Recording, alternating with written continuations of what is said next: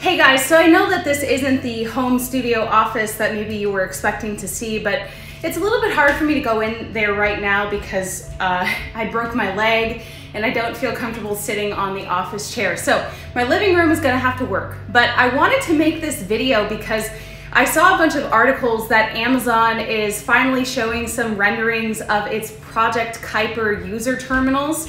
And a lot of those renderings look almost identical to the Starlink photos that we've seen. Of course, Starlink is active and very much used all around the world right now, but I also thought it was kind of funny. I have a LinkedIn connection with someone who works at SpaceX, and I won't share their name, but they were definitely throwing shade. And I mean, they kind of have a good point. This employee wrote, "Now, if only they could put some of their satellites up on a rocket. Wait, New Glenn. Amazon Internet coming to you sometime in the next decade. Probably also delivered to the wrong address. Meanwhile, in the real world, go take a look at Starlink.com for something that exists." I mean, he's not wrong. I did get a behind the scenes tour. I can't show you much of it, but I can show you some of it because we did get to see sort of the New Glenn operations in Florida. Hey guys, I'm here on Space Commerce Way and Exploration Parkway, and you can see behind me in the background, that is the Blue Origin facility here in Florida. In fact, about 2,200 employees work here at the Florida location. It has been rapidly expanding in recent years. We didn't get to take much footage inside, but here's what we are able to show you. Here we are walking into Blue Origin's 650,000 square foot complex, and this is where they're manufacturing, integrating, and will eventually operate New Glenn on Florida's Space Coast. Behind closed doors, we got to see the work being done on rocket stages, payload fairings, and adapters, which will be integrated only 9 miles from the launch pad. The complex is also home to their launch and mission control centers, which we got to see as well, and unfortunately, I can't show you. According to their website, New Glenn will have a reusable first stage built for 25 missions. New Glenn is the big brother to New Shepard, which we got to see a glimpse of on our tour in the lobby. New Shepard being the suborbital rocket many celebs have gone to the edge of space in.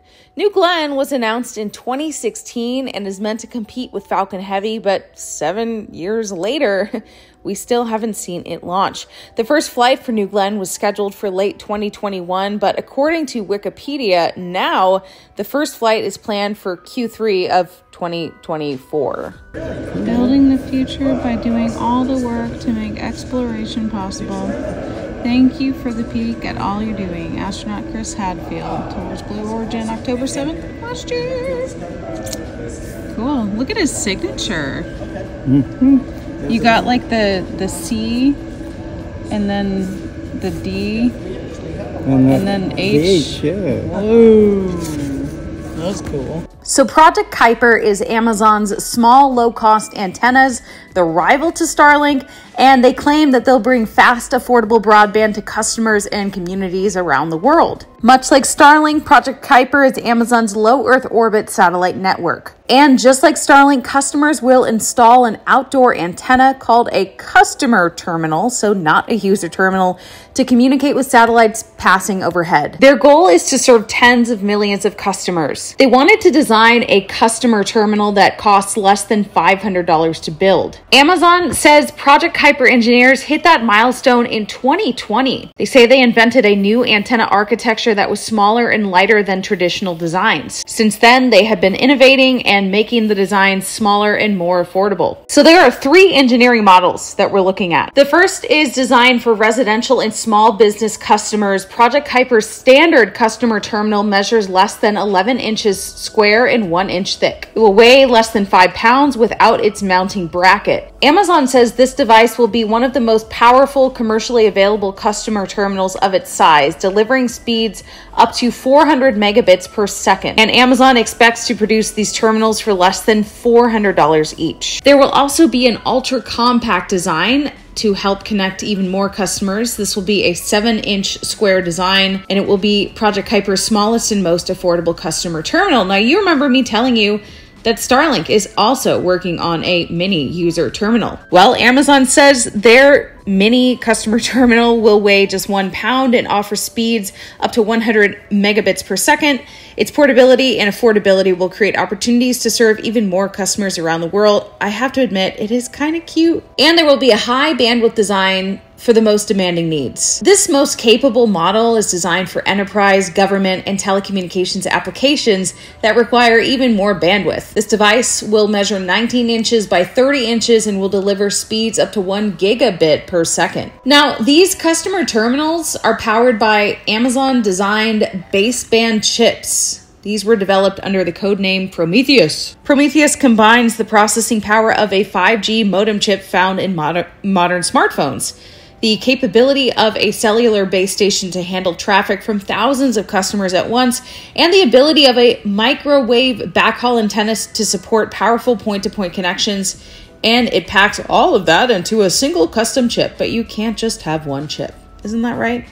In addition to being in Project Kuiper's customer terminals, Prometheus is allowed to use Project Kuiper satellites in ground gateway antennas, allowing the system to process up to 1 terabit per second of traffic on board each satellite. So, of course, many of you probably have Amazon products like the Echo Dot and Fire TV Stick. Project Kuiper wants to scale up their infrastructure, and they hope to have tens of millions of units available for customers. So I'm really curious, even if you have Starlink, how many of you are just going to switch over once this becomes active, because it'll sort of fit in with your Amazon ecosystem. But the real question is, when will Project Kuiper be active? Well, they're preparing to deploy the first 2 prototype satellites on the first flight of the United Launch Alliance's Vulcan Centaur rocket. So, good luck. Hopefully that works out. The upcoming mission will help Project Kuiper engineers gain real-world data on how these systems perform in space and let them test the entire end-to-end communications network.